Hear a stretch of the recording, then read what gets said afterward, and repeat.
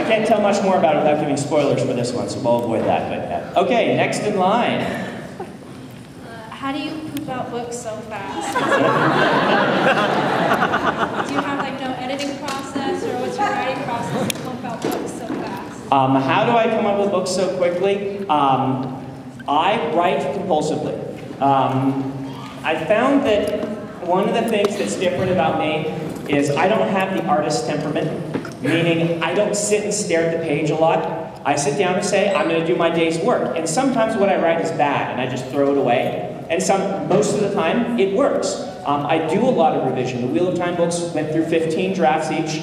A book like this goes through 7 or 8. Usually, I spend about as much time drafting as I spend writing, though my writing process is fairly quick. I write about 2,000 words a day.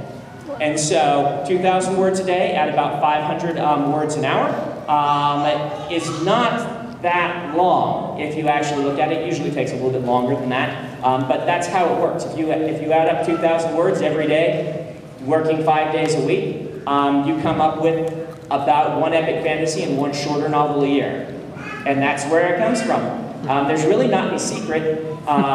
It makes me wonder why it takes everyone else so long.